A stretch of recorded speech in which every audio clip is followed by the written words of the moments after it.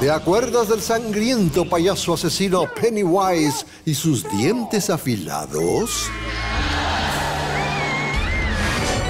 Este aterrador personaje es el protagonista de It, la famosa película de horror para la televisión basada en el bestseller homónimo de Stephen King, que terminaría por consolidarlo como el rey de este género. Estrenada en 1990, fue dirigida por Tommy Lee Wallace, presentando a Tim Curry en el papel principal de It, el payaso. Su historia es simple pero efectiva.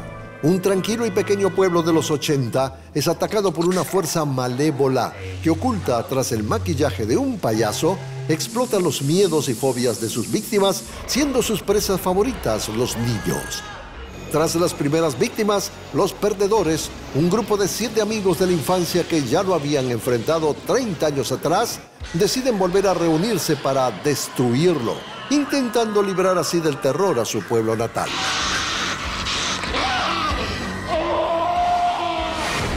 Esta es una de las películas más aterradoras de los 90. Kim supo entrelazar los ingredientes del género slasher con los temas habituales de sus obras, como el poder de la memoria, los traumas infantiles y la fealdad oculta tras una fachada de valores típicos de un pueblo pequeño.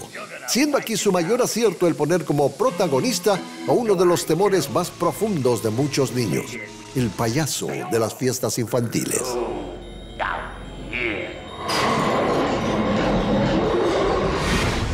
Otro de los puntos más altos lo presenta la fabulosa interpretación de Tim Curry como el payaso Pennywise, acompañado de una gran caracterización con una serie de prótesis, maquillaje y vestuario, bastante similar a la del famoso personaje infantil de una popular cadena de comida norteamericana.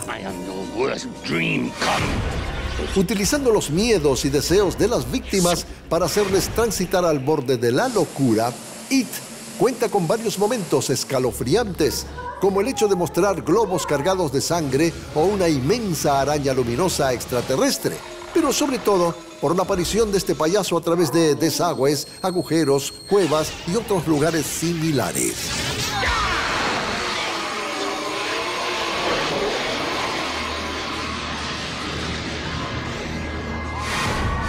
Y en septiembre de este año, Pennywise aterrorizará las salas, siendo esta la segunda adaptación del libro y primera para el cine, dirigida por el argentino Andrés Muschietti y con el actor sueco Bill Skarsgård como el payaso Pennywise.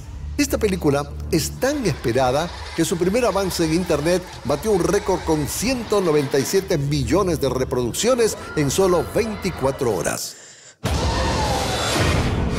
Así que, mientras llega el mes de la primavera, para volver a sentir el miedo con esta entidad maligna, trata de ver It, una miniserie que, pese a las limitaciones del medio televisivo y del presupuesto, se convirtió en una muy lograda adaptación de uno de los libros más queridos por sus fans.